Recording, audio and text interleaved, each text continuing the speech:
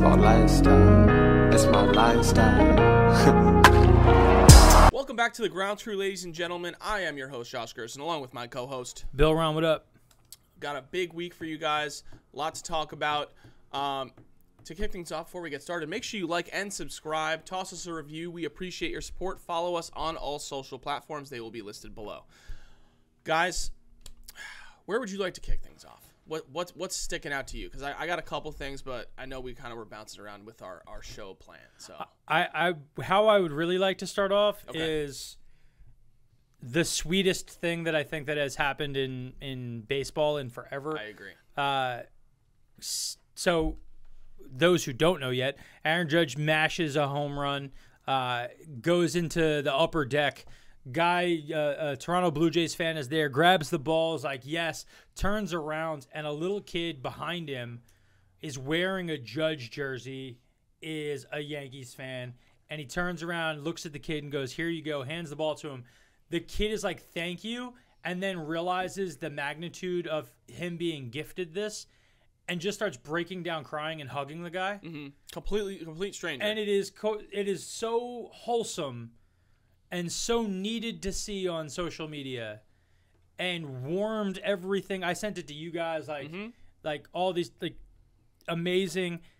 And then to hear what happened after. The following day, in pure, like, just incredible fashion, obviously social media got it out there super quick. The kid got to meet Aaron Judge the next day.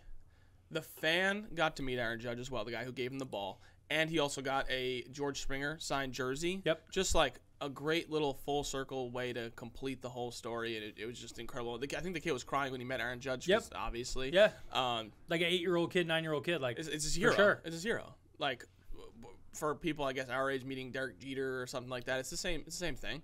It's incredible. Yeah. Really, really, really cool moment. They really did a great job of just being people. Yep. We were talking about this before the show. Like, it's so often that we look at all these people when we look at what they're doing, and it's like they're superstars and they act like superstars. Mm-hmm. It's like at the end of the day, guys, like, you're only able to make all the money you're making is because those people showed up and paid money for it. Facts. Right? And they cared about it. Yep. Right? And to see them just be people and be like, hey, listen, I saw that video. That's freaking awesome of you. Thank you so much. And, like, I want to add to it. Mm-hmm. Awesome. Amazing. Yep. Great story for baseball. They needed it, and it was fabulous. Absolutely. And obviously Aaron Judge just being a great guy, on top of the fact that he is tearing the cover off the baseball. 8 homers in his last 10 games, mashing, making the Yankees look a little suspect with their contract. So now the question becomes, if you're the Yankees, do you have to raise your offer? I think so. God forbid for them that he has a MVP year. If he has an MVP, but here's the thing. What's he on pace for home runs? He's got 9 already. I think I did the math, and he's on pace for 142 home runs. Like, he's that's definitely gonna happen. He's gonna hit 100 home runs and, like, set the record. Like, it might happen. Like, it could happen. Yeah. With the pace he's currently on, if he stays healthy, which he has not done very much. If he stays healthy, what's a realistic number for him? As a home run hitter in the division he's in? Yeah. He could absolutely threaten Barry Bonds' single-season home run record. And if you've got a motivated Aaron Judge, like, the only thing that's going to start to slow him down home run-wise would be if they start to intentionally walk him like they did to Barry at that point in time in his career. I'm sure even if they're not intentionally walking him, they're going to start feeding him just garbage pitches and trying to, like, not allow him to do that. Yeah, and if he just stays patient, he's going to end up having a 500 on-base percentage. Like, he genuinely, Judge has all of the power to hit 75 home runs. Yep. Right? He could do everything that Barry could do. His batting average is great. He can do all of the things as a hitter that you want. The challenge is he's just not an outfielder long term. So, like, the money for what you're paying, it's like, okay, you're going to be a DH. Like, we have to put, and to him, he's like, no, I'm an outfielder. I want to get paid that I do all of it. And it's like, dude, when you're 34, you're going to have to be a DH. You're going to have to stop playing the outfield at your size, at least full time. You maybe could get 20 games a year where you go out there 30 games a year, but, like, why would we risk it when you're such a good hitter? But yeah, I mean, he could chase after records this year. Yeah. We talked about it. I think there's going to be a bunch of people who get north of 50 this year once things get popping. I know the ball's down now, but I think that I think things are going to get spicy at some point in time this year. Yeah, I think so too. And also, like, for his like longevity, they do also have Stanton. He's been playing the outfield more. So if there was a place for him to have a balance where if he wanted to keep playing the field and also have the DH option and be able to flip flop with another big power hitter, it is the Yankees. And the Yankees have been hot. They've won 11 of their last 12. Hot. They in many power rankings, they are ranked as the best team in baseball right now. They deserve it now. Yeah, I think so too. The Mets at 2, I also agree with. They did lose a series to the Braves, their first one of the year. But we'll get to that later. They didn't lose. They lost the series. They tied. Oh, yeah, it was tied the series. No Mets slander. You're right. By the other maybe Mets fan here. Mm-hmm. But yeah, the Yankees have been on a tear. I think the thing for me is it's also still early in the season, right? So like in the first 5 games when Yankee fans were like, all right, punt the season, we're garbage. You can't also, 5 seconds later, be like, all right, we're the best team in baseball, we're in the World Series. I need you to take some more time and let this thing I need all out. the Yankees fans to sit on that L who were like, Cashman's trash. Yep. This is all Cashman's fault. IKF's garbage. I mean, there were guys who were like, Cashman's never been good. There's guys who were like, this is all his fault. Mm-hmm. You're right. This streak right now, this 11-12, this is entirely Cashman's fault. Yep. And you know what? The reactionary bad moves that the Yankees maybe have made in the past, blame it entirely on Yankees fans, not on Cashman. He responding and doing what he's getting pressure from outside media sources to do. Mm-hmm. Reality is, Cashman has put together a team. We talked about it last year. I loved what they started to do by getting Rizzo to get the lefty bat. Yep. Right? Doing some Who things also leads the league in home runs right now. And do some... Tied. Fine, whatever. Did some things to reorganize that team. Then by getting rid of what I have been saying was a problem, which was that you needed to have Gary Sanchez be a DH more often than he was playing. He couldn't do it with the Yankees. So you had too often that Judge, Stanton, and him were all getting hurt or weren't good because they were all exhausted from being big people playing out of position. Right? Now he's gone. Higashioka, I'm saying it right? Higashioka, sure. Higashioka. Yeah. It has been better for them behind the dish, doing the things that he's doing. He's fine. IKF has been massive for what they're doing, and that trade just repurposed the team so well that it got everybody back to a better position. Yes, I think all Yankees fans could really agree to is that they didn't care about production behind the plate. We needed not we. I ain't part of that squad. They needed a defensive catcher, and they got 2 of them. Higgy's always been a solid guy, but then they also got oh goodness, why am I blanking on his name from the Rangers? Oh goodness, I'm looking it up. Oh my god, whatever. They got another guy from the Rangers who's a solid backstop there, doing his job, and the Yankees are second in the league in ERA right now as a team. So that's obviously also been huge for them, getting a lot of production out of their pitching staff. Garrett Cole's been starting to figure it out again. Trevino, that's who I was thinking of. And their relief pitchers have been absolute savages. So nice little mixture for them. And they, I think did they split with the Jays or they lose the series or win the series? I'll look it up. I think they just lost last night, so that broke their streak. But I think it was only a 3-game series. Yeah, I think they won the series. So and that was huge for them. I think that too was, in talking with Yankees fans, that was the big test. It's like they've kind of played the Orioles. They played the Blue Jays a little earlier, but they weren't kind of on their hot streak that they are now. And then to go in and play really solid against them is huge. And I think is a reason that they're in number 1 right now because we picked the Blue Jays to win the division. So that's big for them. And I think let's just like the Mets, we're not going to – I would caution to not get too jumpy on like we're definitely going to the World Series type thing because I already see that in the Twitterverse. But, yes, the Yankees are playing really well, and I think they're playing up to what we thought they could do. So it'll be very interesting to watch them as they continue on through the season. Back to the Mets for a minute. Last week, the day after we recorded our show, the Mets tossed a combined no-hitter, their first one in the Mets history, second no-hitter in Mets history overall. Just a spectacular pitching performance. Did you watch any of it, either of you? I did. I watched, and we all talked about it, I think, during it, right? And I messaged you, and I go, does it count? I don't know if I love counting. a combined no-hitter as a no-hitter.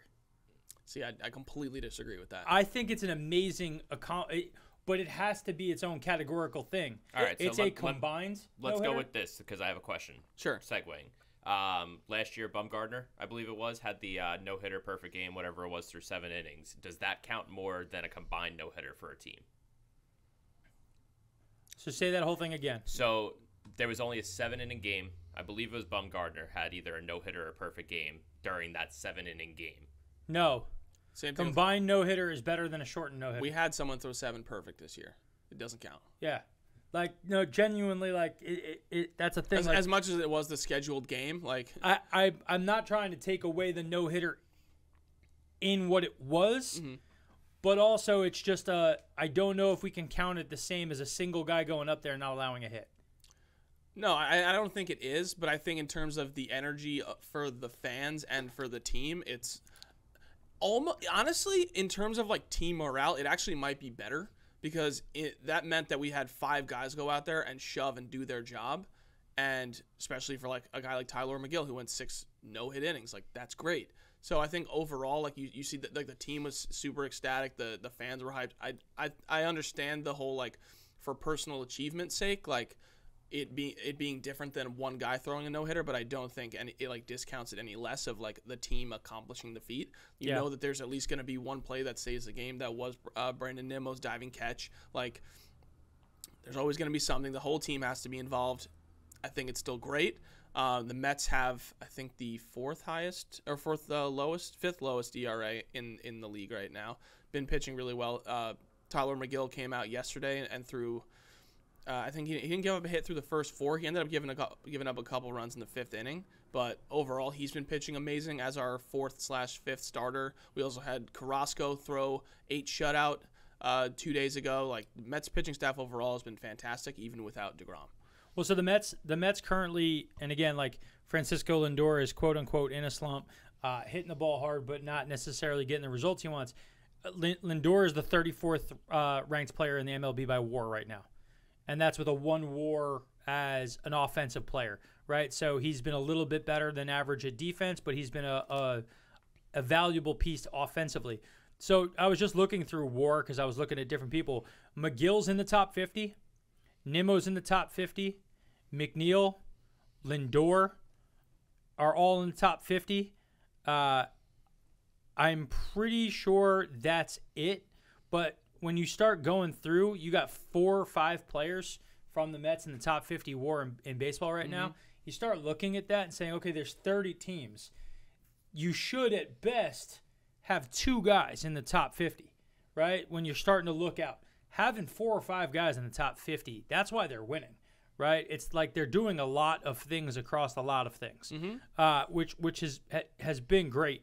But I think for me, like, just with the no-hitter stuff, when we're looking at stuff historically, I'm with you that it meant a lot for the team because everybody was playing well, and that's great for team morale. But it's to me, it's a little less shiny than a single-person no-hitter.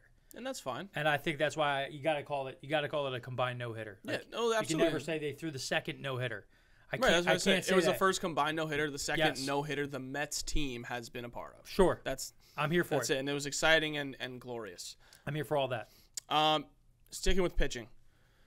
Yesterday, obviously there's been like the different pine tar checks and different things now. A little bit less invasive than last year's, where guys had to take their belts off and do all the different things. Max Scherzer was just dropping his drawers to, in protest, I guess, of the umpires doing it. And then yesterday, Madison Bumgarner was getting checked, and the umpire, I want to say, was being a little too aggressive with it. Did you see the video, like the slow down? Did you guys watch the TikTok that I sent you this morning? Maybe, I don't know. Definitely not. No, I don't think I did. So was it the slow mode version? It's a slow mode version. Okay. But yep. I mean, I'm even gonna play it for you guys right here on my phone. Okay.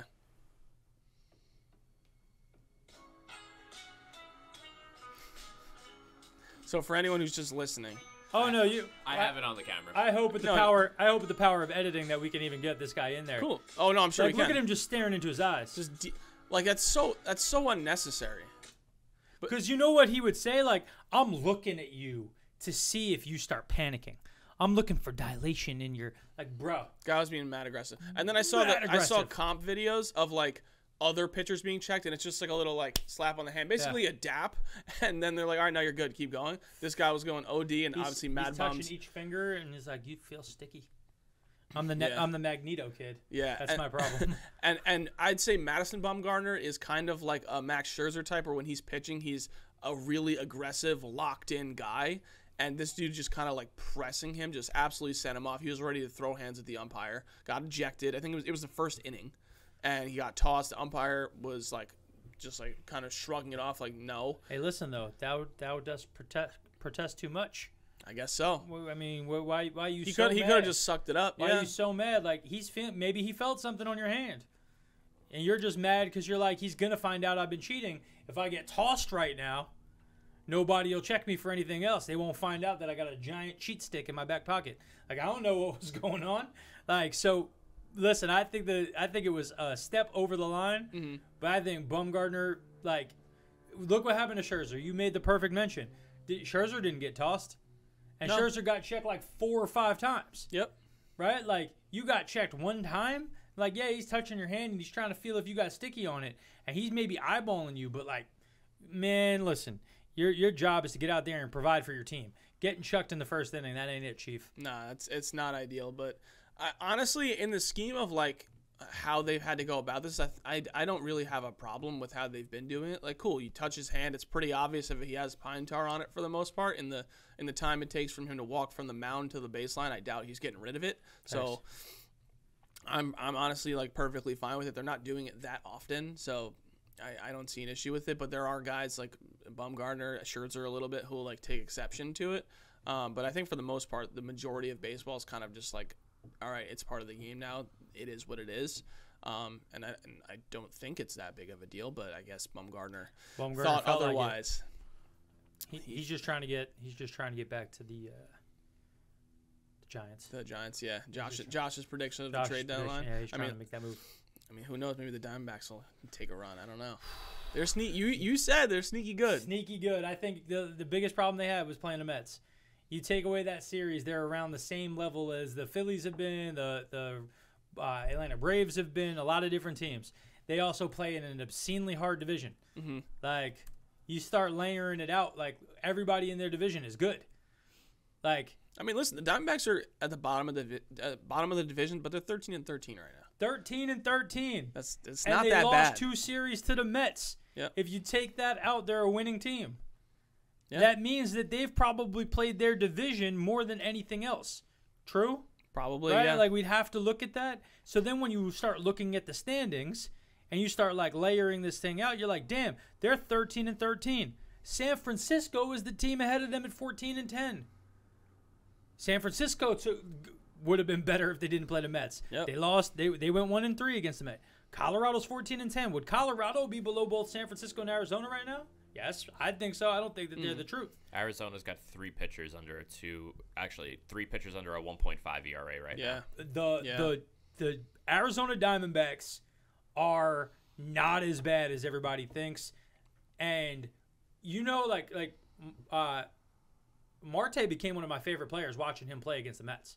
Ketel Marte? Oh, yeah. Like, he's everything that Jazz Chisholm is, but he's not as overt. Yes. But, like, as a player, like, I look at them, like, same kind of category. He's someone, before we got our Marte, that I wanted the Mets to pick up. Hey, listen. He's a great player. I hear you. The only downside is the Mets have This was the pretty best second baseman in baseball Well, right would now. you rather have Jeff McNeil or Marte that's hitting 174 and a 568 OPS? I'd rather have what Jeffrey. I just said, which Yeah. is Jeffrey. That's what I'm saying. But like, it's not Jeff a with question. his Well, 337 well, batting hold- average, well, but I'm hold on. crazy for saying he's going to win the batting title. But no, I don't think you were crazy. I think you're crazy for saying he's going to win the batting title, and then also all the other things you said, and then saying the You're Mets right. would I win know. the division. I don't want to trigger It's you in right the now. You're on a context roll. of what the fuck it was. Yes, you're on a roll. I'm sorry. Anyways, the thing for me is Marte is like, what's the batting average of the entire team? Not great. It's terrible. So, Yeah. like, they're winning games because they play good defense and they pitch well. Mm-hmm. And my thing is, Marte, when I watched him, he's squaring up balls, but nobody's giving him anything over the plate because they don't worry about the offense enough. I think that's going to turn around, but I don't think Arizona is going to make a move to go get a player. That's the downside of a long season. Yep. It's like he just isn't getting protection in the lineup. On the flip side, you look at Jeff McNeil, and Jeff's in a lineup where there's always guys on base. They lead the league in on-base percentage. So Jeff's stuff is always looking good because he almost always has ducks on the pond when he steps up. Yep. You can't walk him because now we got two guys on base, and things get tragic quickly. Mm-hmm. It's interesting. yes. Interesting too on the NL West for a second. Pitching wise, 4 of the top 5 teams are within the top 15 in ERA across the league. Batting. So what's the only team that you think is not in there? Colorado. Correct. They are second to last in team ERA. However, in batting average, they're number 1. So Colorado is a negative 11 run differential for the season. Okay. And Arizona's a negative 16. But Arizona was terrible to start the year. Yep. And Colorado was winning a whole bunch to start the year. Mm-hmm. So they're going to flip-flop at some point in time. And then you look at San Francisco, who's currently behind them. They're plus 24. They're actually better than San Diego. Again, it comes down to how did you lose, when did you lose, who did you lose to this early in the season on run differential. But you're starting to see, like, you look at the National League East, the Philadelphia Phillies are plus 5, but they're 3 games below 500. They've been a little – Atlanta, though, is negative 8. They're 3 games below 500. Like, you get there in different ways. And I think the Atlanta looks suspect pitching right now, but their hitting has been better than I anticipated. It's going to be interesting. Mm-hmm. It's going to be an interesting season. There's a lot of things that are going to shift in the back half of this year. Yes, definitely. It's going to be a very interesting little – I think the way this has started out with a lot of teams being competitive other than the Cincinnati Reds, it's going to be a very fun dynamic within each of the divisions, especially with also the White Sox coming out as cold as they have. Dennis Dietz, who's cold? You want cold or hot? Yeah, we're going cold first just because I said cold, so we're just going to rock with it that way, Cold. and then we'll get to hot. Fair enough. Yeah. That kind of ruins one of my segues, Boo. but I guess I'll have to turn around. Let's start with this one for Bill. Let's go. Do it. Bryce Harper, in the last 7 days, is batting .091 with a 394 OPS. Bill, go ahead. Talk about Bryce Harper. Listen, again, we've talked about it. I think Bryce Harper's ranges of possibilities as a player is the most volatile player in all of baseball. Because of that, I would not pay him to be a premium level player because he can drop off the map so aggressively and does not provide other value above and beyond that, like, that right there, they suck because of him. Because what's he batting in their lineup? Third? Second, third, fourth? Yeah. Right? Like, he's one of the top 2 or 3 batters in their lineup. Putting up that number, you're not going to win games. You're having a guy take at bats who's a waste. But then also on the flip side, Bryce Harper could put up an entire month where he puts up a 1,500 OPS. So his range of possible outcomes has just always been crazy to me. But this one's bad. This one's bad.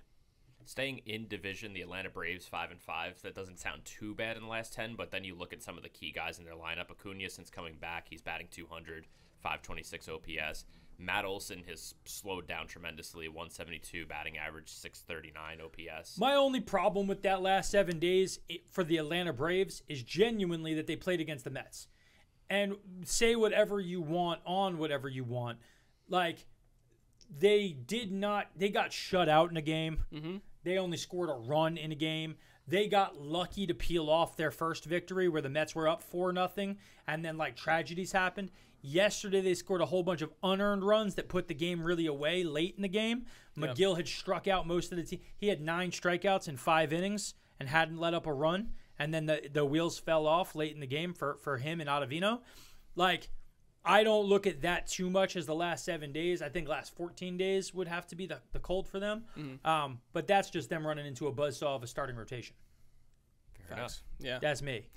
Yeah, I mean, as we talked about, like, their entire team's just not hitting right now. But for going to Vladdy now, for his standards, he's very cold right now. He's batting .217 with a 685 OPS.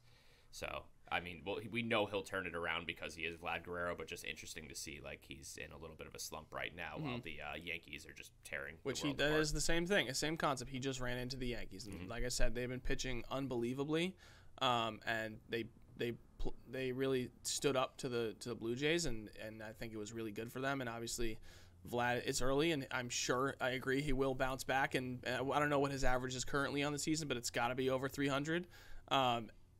But yeah, he gets a little slump here and there, but I think he'll be just fine. Yeah, my interesting thing with this goes back to our stat last year when we predicted that the Braves were going to win, well earlier than everybody else. It's clutch hitting, right? And clutch hitting means like when you are playing your rival, how do you show up? Yeah. Right? Mm-hmm. The one thing I've been happy about as a Mets fan this year is it just seems that they always score runs. Like, hey, we need runs. Like, even yesterday, like, the real bad inning happens. Back half of that frame, Pete Alonso doubled down the line. Escobar doubled down the line. Immediately, we were scoring, right? Now, they didn't score much more than that, but it always seems like this team can respond. That clutch hitting, that ability to come up and score runs in this league has become valuable. And right now, I'm disappointed in Toronto for how little they've been able to hit. I give all respect to the Yankees, but you guys are you got a bunch of all-stars. You should be hitting better than you're hitting right now. Yes, absolutely. And we'll see if they can kind of bounce back around. But staying with Toronto, yeah. Hey, who's hot? I will skip the Seattle Mariners, I guess then. Yeah. Fair enough. Kevin Gausman, so far to start the season, he's got 41 Ks. He's walked 0 batters and given up 0 home runs. He has a 2.27 ERA, but his FIP is .51. Which I guess, Bill, you'd be the better person to talk about. FIP. So that's fielding independent pitching. That's if you take away the fact that your defense might be suspect, what should your ERA actually be? So you'll have a lot of times where a guy's got a 2.27, but you see they got a 4 FIP. They're going to regress to their FIP. This means that he's been 4 times better than his results have actually been, which means that right now Kevin Gausman is pitching about as well as peak Jacob deGrom. So you're going peak Jacob deGrom. And go ahead and tell me who he's pitched against. He has pitched against so far this season the Texas Rangers, the New York Yankees, the Boston Red Sox twice, and then the Houston Astros. So, yes, Texas isn't necessarily killing the world right now, but they're not a bad lineup. Boston's been struggling, but the Yankees But not Houston, a bad lineup. Yeah. Yankees are a good lineup. Houston, again, might not be killing it, but not a bad lineup. You have Jordan Alvarez. Like, you have people there. Gausman's super impressed. Again, I said let Robbie Ray walk, and I think they made the right decision. They've really their rotation's going to be great. Yep, and you also talked about it as well earlier in the year that you had a prediction of Jose Barrios being a Cy Young Award winner, and the fact that they have 2 guys that could potentially be in the conversation for that is going to be helpful for them down the stretch. So Barrios had a little bit of a slow start to the year, though. Absolutely, but it's okay when you can replace it with that. But now he's 2-0 with a 4.13 ERA. There you go. So he's been on the move. Listen, it's kind of like Garrett Cole. Garrett Cole also started out very slowly, and his last couple starts he's shoved. So I think we can both agree that guys like that will at least at some point get back to where they are in some capacity where they should be. And then it's a matter of if they can stay there or if they go back to regressing into the original state. So funny enough, Barrios started off the season with a 108 ERA after 1 start. It's not bad. Then after 2 starts, he lowered that substantially to an 11.8 ERA. But his last 3 starts, he went 6 innings, 1 run, 7 innings, 2 runs, 5 2/3 innings, 1 run. He's been substantially better, and he's done that again against teams like Boston and Houston. Just a solid line. Who else is hot? Yeah, Dietz, let's go. Dietz. So who else is hot? We have the Houston Astros, speaking of people that Gausman has pitched against. Speaking against Jordan Alvarez. They have won 4 of their last 5. Kyle Tucker right now is batting .455 with a 1.227 OPS. Jordan Alvarez in that same stretch, 4 home runs, 30-33 average with a 12.82 OPS. Shout out to my fantasy team. Shout out to my MLB The Show team. Like, I always used to trade for Alvarez because, like, he was like an 85 overall outfielder, but he was like 23. And like I'd trade for him, and within like a year, he was a 96, and it was always the glory. He's a beast. He is a beast. He's a monster. I don't think he gets enough respect in the like Acuna, Soto like worlds. Well, not even that. Just in the American League. Yes. He's overshadowed by Judge, Stanton, but like he's right there in terms of power. Vlad, like 100%, I would put Jordan in that same conversation. So let's real quick look, because he came up at 22, so he didn't come up as young as some of those other guys, but he came up at the same time. This is his 4th year in the league, right? He's got 1,067, 958, 877, and 1,007 OPS. So in his 4 years in the league, he's been better than Ronald Acuna, but we don't talk about it. Yeah, right. His rookie year, he was 1,000 OPS guy. Not talked about nearly enough. Yep. He's never made an all-star game. Blasphemy. Yeah, that is actually that ridiculous. man can absolutely rake. He is not getting enough respect. I am here for all of the Jordan Alvarez fucking hype. Please, let's it. rock it. I'm here for all the underserved. That's honestly, here in the world. I didn't. Now that we're looking at last year's stats, the fact that he's not an all-star is ridiculous. He's never crazy. He had he right now has got his second 1,000+ OPS, and he may not be an all-star. He had his worst year last year at an 877 OPS. Fuck, as a what, 24-year-old? Yes. What are we talking about? Like, sign me up for that. Where does that exist? 277 with 33 bombs, 104 RBIs. So now I got to go down this. I got to go down this rabbit hole. I'm too stuck on this concept. Let's go. So we go to Ronald Acuna, right? Mm-hmm. So this is actually Acuna's 5th year, right? So he's never had 1,000 OPS year, but he's made 2 All-Stars. Doom, doom. He made an All-Star appearance in 2019 with an 883 OPS. That's Jordan Alvarez's 3rd best year. You know, I mean, I could say that, like, in the American League, it could potentially be harder for an outfielder to make it because there are so many good guys. Like, I mean, you're talking about getting voted from Mike Trout, Aaron Judge. Like, there's people who are just going to get voted in just because. But also on the flip side, this is a phenomenal baseball player. I'm just confused. He hit 35. He had 33 home runs and 35 doubles last year, and that was a down year for him offensively. Yep. You know what? You know what it is? 2020, he tapped out, and he didn't play. Like he only had 9 plate appearances in 2020. Mm-hmm. So like last year, he like reignited that he was good, but he was an 877 OPS guy. Yo, Jordan Alvarez is about to rule the world. I'm coming. Love it. I'm absolutely on the Jordan Alvarez train. To be continued. Are we gonna do we need a Jordan watch? We might. Air Jordan. Listen, I'm gonna put together my list of underrated savages. Cool. So my underrated savages. So you know what? I'm gonna pivot off of the who's hot into my underrated savages. Underrated savages not being talked about enough right now. With Bill Rom. Manny Machado. How are we not talking about Manny Machado? At one point in time, Manny was considered one of the best players in the entire world. He was the guy. And now somewhere along the line, we were like, you know what we're not going to talk about anymore? We're not going to talk about the fact that that dude leads the league in WAR.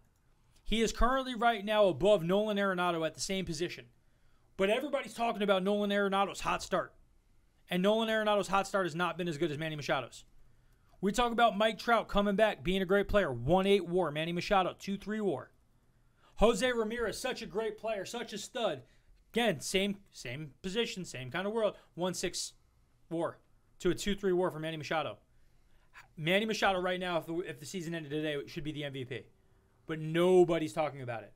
Oh, on the flip side, we go back. Has San Diego been playing pretty well? They sure have. Have they been playing pretty well without Fernando Tatis? Mm-hmm. So, like, Manny Machado and Eric Hosmer, shout out to my man living up to himself for a hot second, right? But Manny Machado is leading this team to glory, and nobody's talking about it. Nobody's discussing it because he just has become an old school grinder. I'm just going to get after it. Yep. He's not the flashy, like, let me talk about how good I am. I got chains. No, I'm just the best player in the league. And I said last week's show, I said I'd rather have Manny Machado than Bryce Harper. Homie, looking at this right now, poignant point. So, yes, that's who's hot right now. Nobody's talking about it enough. He's got a 358 batting average, and he's mashing home runs, and he's playing amazing defense. That's my guy. Dennis, Manny, keep being you. Dennis, speaking of mashing home runs, who else has been mashing home runs?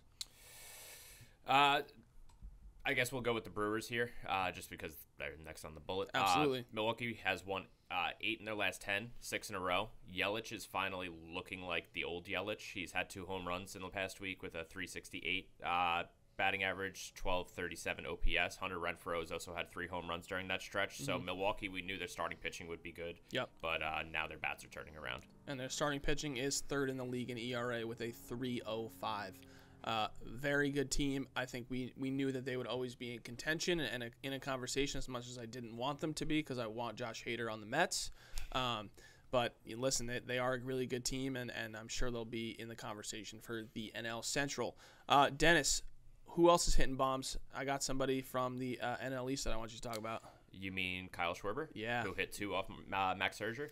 Yes, he did, but I think the balls were juiced, but that's just me. Yeah. Yeah. At least Schwarber's making up for Bryce Harper, at least. Bryce Harper also went yard that game. 1325 OPS during that stretch. He's been turning it around after a slow start. Yeah, I mean, he took a ball that was like 6 inches out of the strike zone, low, and he golf balled that thing for a home run. I agree. That day the balls looked like they were flying a little extra spicy. It was Sunday Night Baseball. Yeah, ESPN. yeah. I'm not gonna rock in this conspiracy world, but I'm also down to get in the conspiracy world. Dennis, Minnesota Twins, talk to me. So Minnesota, they have they're 10-2 in their last 12. Carlos Correa, his last week, he's been batting .452 with an 1100 OPS. He's definitely looking like a good signing for them. But overall, just Minnesota has been a sneaky good team this year. I don't necessarily think they're talked about enough, but I think they can sustain it and also win the division at this point. Yes, and I think the problem there is we kind of knew the Twins would be at least a solid club, but we obviously, all of us picked the White Sox to win the division. Like I was talking about earlier, they had an incredibly slow start, and I think that's more what's being discussed in the fact that the Twins are 15-10 and have been really playing good baseball. And obviously they've been hot in their last 10. Correa's starting to figure it out. His start was kind of slow, and Byron Buxton was carrying them, but they're kind of starting to put the pieces together, and I think they can keep it going. Honestly, I like their roster right now. Minus Gary Sanchez. But listen, I think they knew what they were getting with him, as much as they wanted him to be the Gary Sanchez of old. I don't know, but they've been playing really solid. It's been good to see. And then the last team I wanted to talk about was just Seattle as a whole. They've been super cold, 3-7 in the last 10. Jesse Winker during that stretch is batting .194 with a .536 OPS. He's been not great all season. Julio Rodriguez, though, 9 stolen bases on the season, which always appreciate guys stealing bases. Yep. But he's batting .348 with an .878 OPS during this past week. And so it looks like he's figuring out the MLB a little bit, getting more comfortable. Well, let's talk about comfortable. Have you guys seen the bubblegum video? I absolutely have. My Lanta. Playing great defense, blowing bubbles while he Dennis, does it. Have you seen the video? I have not. So Go on the ground screen Instagram if you want to watch it. A short hit out to right field. He collapses in on it, and the ball's going to be low, so he has to slide in to catch it. And as he's coming in to track it, he blows a bubble with the bubble gum he's chewing as he slides and catches it, and the bubble's in his mouth, and it's outside, and it just pops. And he's like, yep, this is so easy that I'm going to chew bubble gum and blow bubbles while I make a diving snag defensively. That's where I was like, oh, man, he's trying to be special right now. And he's special in a different way, right? Like, we haven't had a guy who comes up who's speedy since, like, Reyes. Like, the last time I remember a guy who's, like, defensively gifted, could hit, was young, exciting, all of these things, stealing bases at the rate that he's been stealing, is Jose Reyes. Like, I don't remember somebody terrorizing people on the base pass this much. Like, he wasn't doing well for a while, and he's already got 9 stolen bases. What happens when he heats up fully and he's a gifted player? He might steal 50 bases this year, which would be a welcome thing. I do want to talk about another guy who's not necessarily hot, but is coming out of being very cold. Okay. On April 15th, Bobby Witt Jr. had a 107 batting average and a 388 OPS. Since then, he has climbed his way up to a 229 batting average and a 614 OPS. To do that and come around means he probably was batting close to 300, with probably close to an 800 OPS.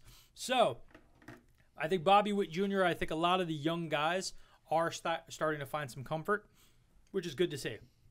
I was tired of seeing these guys suck to start the year. So hopefully they continue it. Hopefully they keep doing well. Yes, hopefully. And Dennis, who else has not been doing so well? Sticking with Seattle, and this is going to segue into another topic. Jared Kelenic, he is batting 127 on the season with a 480 OPS. So the Mets still won that trade despite having to DFA Robinson Cano, right? Well, let's talk about that. Yes. DFAing Robinson Cano was the last master stroke that needed to happen to prove to me that Steve Cohen's going to be here to win titles for the Mets. Yep. He just ate $40 million.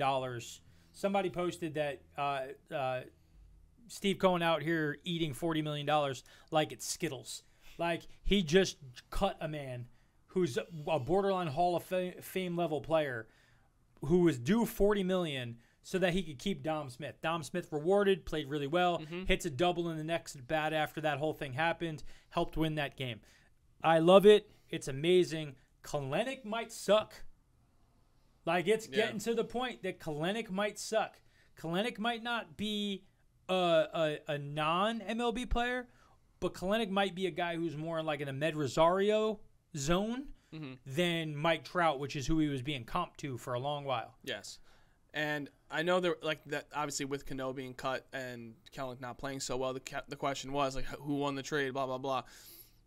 Edwin Diaz has been absolutely shoving for the Mets. Shoving. Just filthy. Probably the best I've ever seen him and most confident I've ever been in him, because he's come into a lot of big situations and fumbled the bag, and he's just been dicing everybody up. Came in for the Mets no-hitter to finish up in the heart of the Phillies batting order, struck out the side, I believe. Struck out the side, yep. And not only did he strike out the side, he struck out Castellanos, he struck out Harper, and he struck out Schwarber. Yep. That's who he struck out to win that game. So 3 overrated players in a row. But you know what? Listen, I feel like the Mets have won the trade at this point. We talked about it last year when it happened. It was last year, right? Yeah. Or no, we discussed it when it was all kind of unfolding. And I think we said that if Kelenic was like the rookie of the year or something like that, that it was like questionable who actually won the trade. I'm very happy with where we're at currently in this situation. So I got a stat for you guys, because it every time I see this person come up to bat, I feel like they've been good. But when you start to amount and put together the whole season, it just doesn't seem to make sense. Okay. So this player has had roughly 100 at-bats, right? They have 5 home runs, 21 RBIs, right? So on pace for over 100 RBIs for the season. Yeah. On pace for 35 plus home runs on the season. Have a 260 batting average. Knowing the other things that I've given you, what would be their OPS? In the 8s, probably. Somewhere in the 8s. Dennis? Yeah, I don't know if it's going to be incredibly high or incredibly low, so I'm going to say 750. Closer to 750 than in the 800s. A 761 OPS for somebody with 5 home runs and on pace for 120 RBIs. Pete Alonso. It's been a very, very, like, his career batting average is 256. All of his power is currently gone. It's the baseballs. All. Well, but, like, it also just seems like he's trying to play different. I feel like he's come up in the clutch better by only hitting singles. Well, you know what? Another interesting stat that I saw, too. He has 5 homers, right? 5, yes. 4 of them came when he was DHing. Well, yeah, listen, when he started off the season, he was super hot DHing. I agree. I think we've talked about it. I think Pete has been amazing defensively this year. He's made a lot of electric plays at first base that are not being given enough credit for how good they were. Absolutely not. Because somebody was showing, like, I had seen something where he was like a negative run saved guy, and I was like, absolutely freaking not. Like the play where Lindor threw the guy out and he fully body extensioned his 6'5", 270-pound ass and caught the ball and still kept a toe in the bag. He took a hot shot down the line that he picked up, ran to the back. Like, he's been exceptional at first base. But yeah, man, I mean, he might just be a better, like, it might be the best thing for the team for him to more full-time go DH, because when he does mash. But his numbers just seem off. It just doesn't seem like, that makes sense. It might just be a little early, but I could see the possibility of him just kind of trying to do too much. I see a lot of he got a lot of big swings and things like that. But yes, he has been very clutch as well. So I'm fine with that. I think it literally is more they're telling him to go for, like, hey, you see it open, hit against the shift, go opposite way, just hit a bloop single and get the run. Yes. And he's done that a lot more, which is why his RBIs are higher. Mm-hmm. But, like, the power set, like, I feel like he's got to get back to crushing shots. Because if he's crushing shots, he changes the entire dynamic for how people want to pitch Francisco Lindor and other guys in front of him, because you worry about a real quick switch around. Yeah. When he can all of a sudden crush the ball. He still obviously has that power. Just been interesting. Just an interesting thought. Just a little tidbit. A little thing. A little spice. A little whatever. Let's get into our big segment. The Ohtani Watch. Bum, bum, bum, bum. Dennis Dietz, how is Shohei Ohtani doing? So do you want batting or pitching? Let's start with batting. Batting. So last 10 games for Ohtani right now. He has 10 hits in those 10 games. He's batting .270 with a .720 OPS. So not Ohtani levels, but he's not doing terribly. What about pitching? Pitching on the season right now, he has a .419 ERA. He struck out 30 batters. He's only walked 5. His FIP is a 2.11 though, so I don't know if you want to take that. So the FIP to me is the bigger deal. That means he's been electric. He's been unlucky, right? So like having half the FIP, like then you've got to start looking right. You got BABIP is something that's important. BABIP lets you know how hard guys are hitting the ball. So, like, if you have a BABIP that's super, super low, that could be that you've been lucky. If you have a BABIP that's around 300, a little 350, you've probably been about normal. And if you have one that's way higher, typically you're going to do worse than what that is. But an FIP there, he's been a stud pitching, and you can see it in the result of the team. The team is winning. And this goes back to the same thing with Pete Alonso, right? Winning matters more than anything. It's why when we used to talk about, like, Mookie Betts, like, yeah, Mookie's numbers might not be as great, but Mookie's always been on winning teams. Yep, always go for the team. So, like, having stats that don't lead to winning, do they matter? Is that just Pete's situation? He's just trying to win? I think that's what it is. I think that's what it is. Which I'm cool with. I think he's looking at situations where in a normal time, he would be like, you know what, I'm going to crush this home run right here, and I'm going to try to pull this ball. And he's instead like, I'm going to go oppo, and I'm going to bloop a single, and I'm going to drive in the guy from second and third. Because when he hits a double, if it's in the air for a long time and goes off the wall, the guy at second can't score. Right. But when he bloops that single to opposite field and he soft hits it over there, yeah, his OPS doesn't go high, all this other stuff doesn't go high. But then that guy from second scores, and we've seen that a ton this year. Same with Pete. Pete scored from second more than I've ever remembered him ever scoring. Like, he balled off the bat. He's taking off. He's scoring runs. So I think that's what's happening with Ohtani. They're actually winning, so he just doesn't care. Yeah, I mean, he's tied for the fourth in the league in RBIs, so cool. Winning is Be winning. a producer. I'm down. Facts. Factually. On the Ohtani watch, though, are you underwhelmed? Well, no, I think he'll spice up. Okay. Like, I think right now it's more a portion of he's not having to overdo it. So because of that pressure to not have to be great, you also might not be playing as well as you could. Sure. And they are in first place. And I think, too, like, having him be able to be, like, a number one arm is huge for the Angels. It's probably a huge reason why they're in first place, because they have their offense that's producing. And, sure, it's not all about Ohtani having to produce for them. He can do it in other ways and still be super effective and have the Angels in first place, which is dope. But I think he'll turn it on. I think so, too. I think he's going to turn it on. Just like I think Pete will turn it on. But I think a lot of that comes back to you're in situational baseball and you're just trying to win. Now, speaking of the Angels, Rendon, 758 OPS. It's not great, but it's not bad. And that team just continues to look like they're deep as hell. And they're going to really actually be there at the end of the year. So, going to be an interesting trade deadline, I think, because there's going to be more teams in it, obviously, than ever before.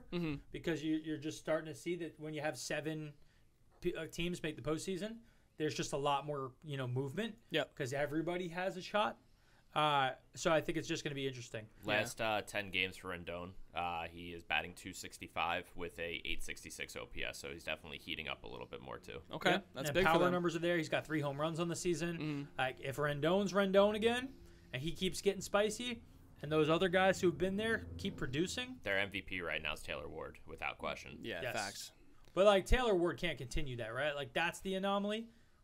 I don't Do know. we know that? I don't know. He's a rookie, right? No, Not a rookie? Walsh is the one who's the Walsh rookie. Walsh has been bad this year. Not Marsh. Walsh. Yeah, Walsh, right? Marsh is a rookie, I think. Yeah. Jared Walsh at one point in time was crushing it for them. He's got an OPS of 670 right now. So he's fallen off. Mm-hmm.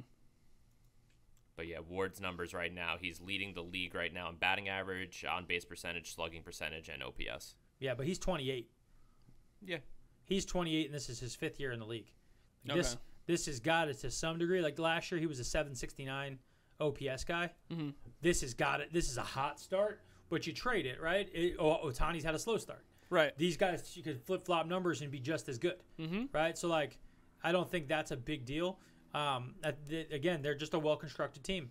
Yes. Having well-constructed teams is the point. Yep, absolutely. It's Brandon Marsh who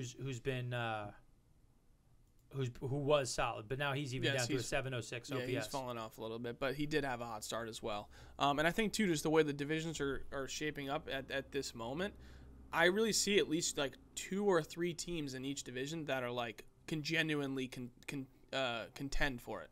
And it'll be, like, a close – I think it'll be relatively close between those 2 or 3 guys at the end of the season. And then, obviously, with the expanded playoffs, that allows for some of them more to get in and us to have a more interesting playoffs. So, very exciting start this so far. I'm pumped. It's a great baseball season so Yeah, far. yeah. Well, we're biased. Everybody here in this room, their team is in first place. Facts. So of course it's going to It's a seem nice like feeling. it's fun. It's a nice feeling. I've been seeing a lot of those the Arnold Schwarzenegger memes, like Mets and Yankee fans, like being in first place. Yeah. It's a good feeling. It's what we wanted. So, What's your favorite game you've watched so far this year?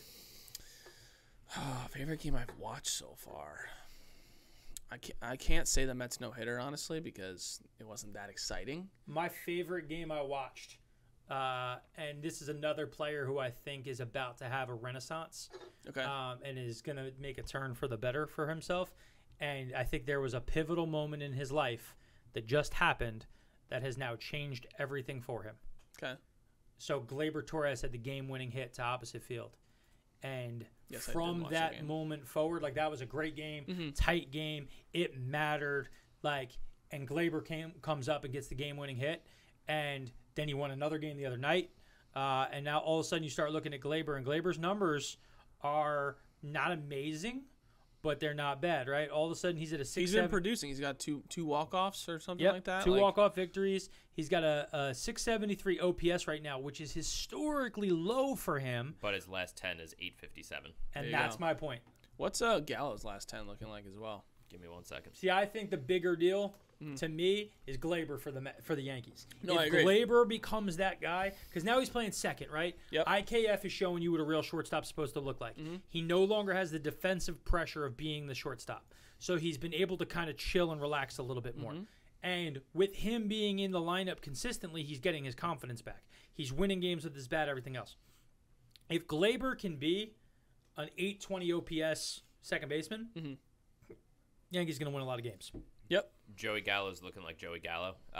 15 strikeouts in his last 10 games, but he's batting .258 with a .904 OPS, so he's definitely That's hitting the ball substantially better And than if it you was. have that guy Yeah. and he's gunning guys out like with his arm, Yep. you immediately start to reshape that whole team. Again, Joey Gallo is going to take a 260 batting average all day every long. day, every day, better than batting 190.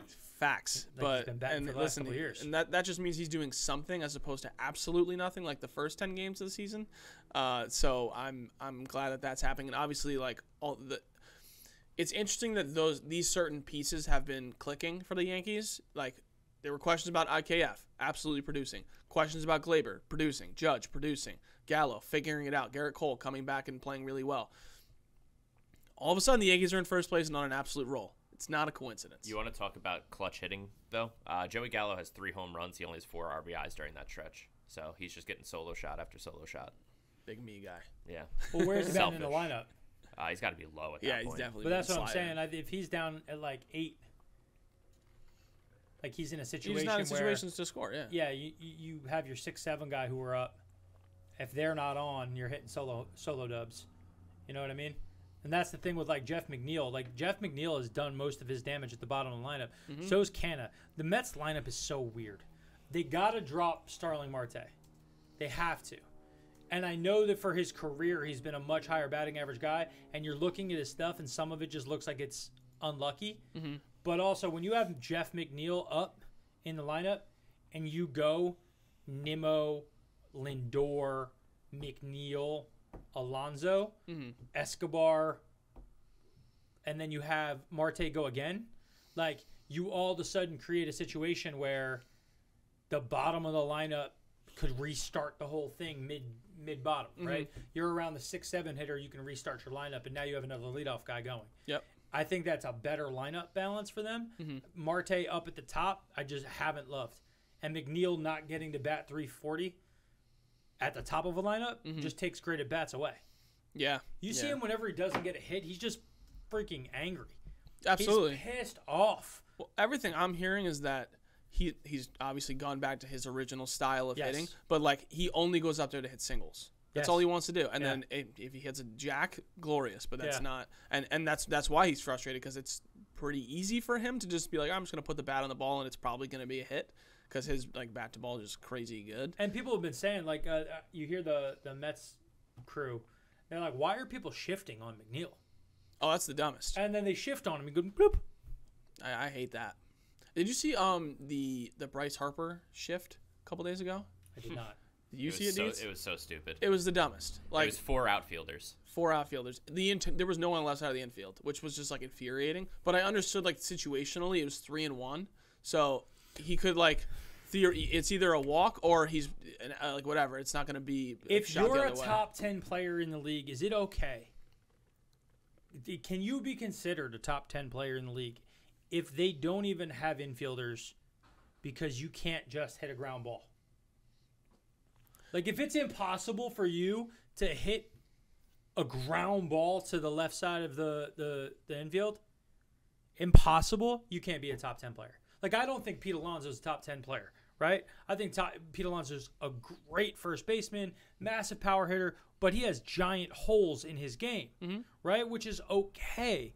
But when we're talking about you're the MVP of the league, like, is it even possible for you to be considered that when I can do this and you can't do anything about it? I definitely agree with your thought process. My question, honestly, has always been, like, when the shifts exist, like, how do you get to, like genuinely, how hard is it? Obviously, hitting an MLB pitcher is extremely difficult. Yeah. But if you're also considered an elite hitter, like, if you're Bryce Harper, you're an MVP guy.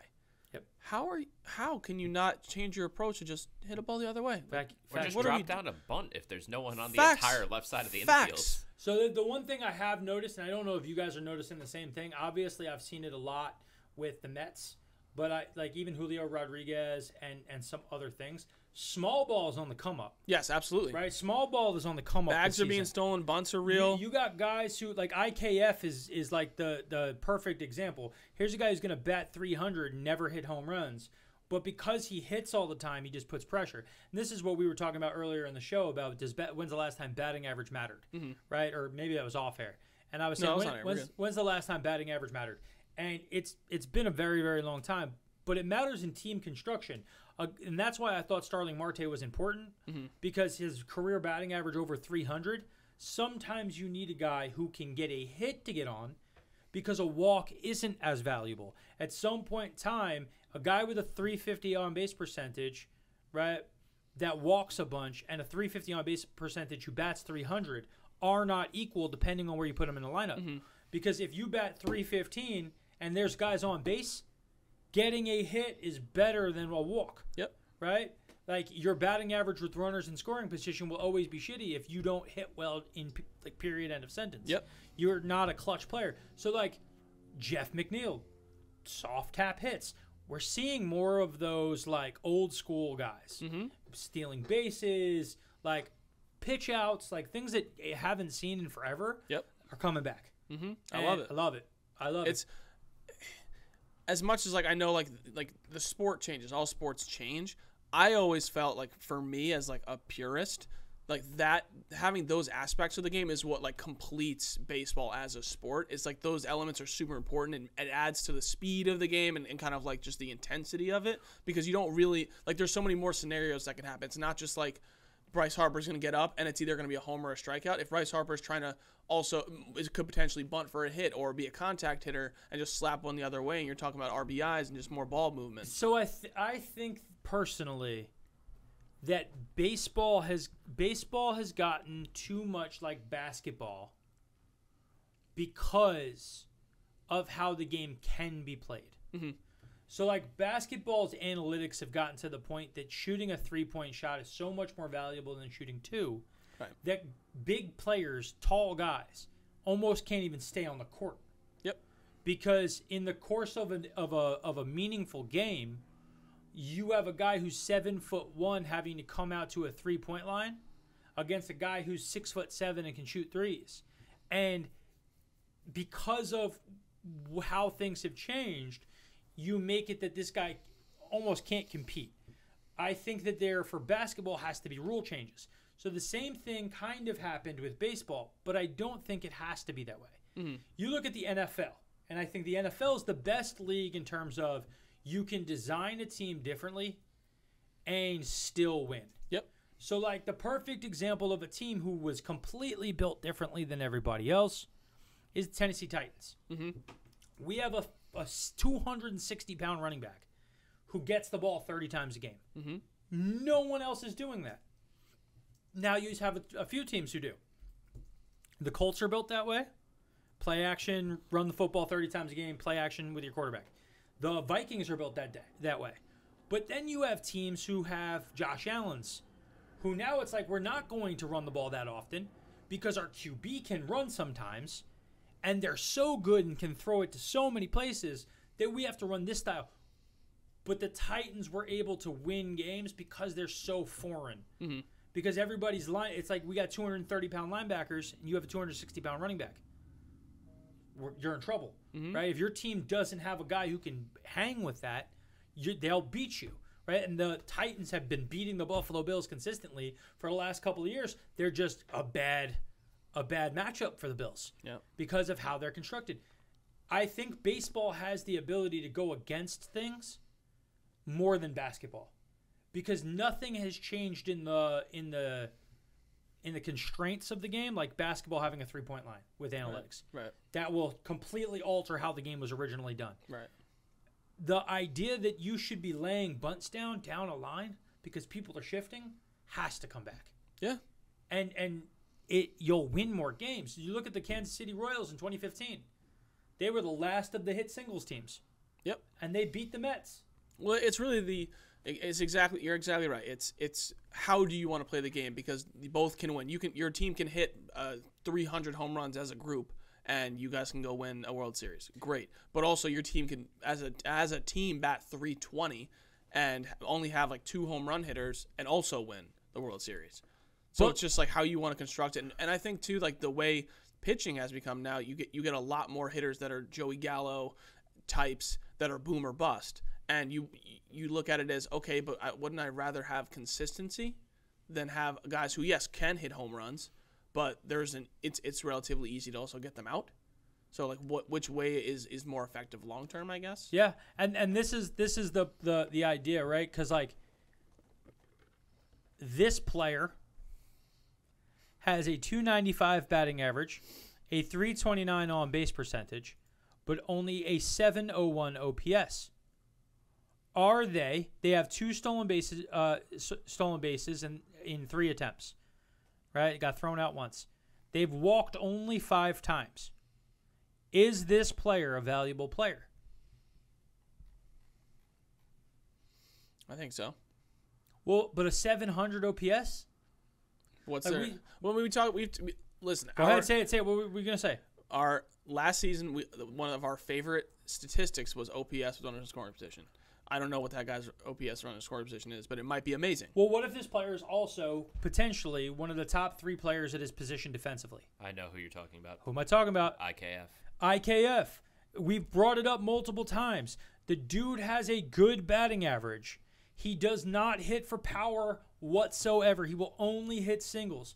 But when you watch him play defense, I said to Josh Shapiro the other day when we were watching IKF, and he fields a ball on the outfield grass, turns, and guns the guy out from the outfield grass at first base in the air. The Yankees have not had that in 30 years. And with so many other guys who can just bang a baseball, he is valuable to them. Yes. And that is team construction. Yep. That the NBA has kind of lost for a minute. Now, thankfully, that the Nets are a dumpster fire, the league is going to move back to team construction and not just go get superstars and allow them to move everywhere because it's proven to not work unless your name is LeBron James. Like, the NBA is now going to go back to team. Baseball is going back to, are you good at what we need? And not just, are you more of what we already have? Because the Yankees for a minute was, don't care if you strike out. Don't care if you have a low batting average. We want a high OPS and lots of home runs. That's it. Yep. And they sucked. They could win in the regular season because over 162 games, that will win for you. But when teams can walk you and they'll squeeze here and they'll do this and winning is all that matters, those guys can't win baseball games. Yep. Exactly. This team, I love IKF. I like Rizzo. I like what they've done. They still need starting pitching because it's going to fold in the second half. But that's something they can add at the trade deadline and be Factually. a legitimate contender. Factually. And I completely agree with it. I love how they're constructed. I love that they're performing well. I love that the Mets are performing well. I stand by the fact that I would love a Subway Series. That's all I want. Guys, that's it for today's episode. I got nothing else for you. It was a great episode. Absolutely. Loved it. Really good. Great energy. Guys, thanks for listening. Thanks for watching. Make sure you like and subscribe. Follow us on everything, and we will see you next time. Later. Baseball lifestyle, it's my lifestyle.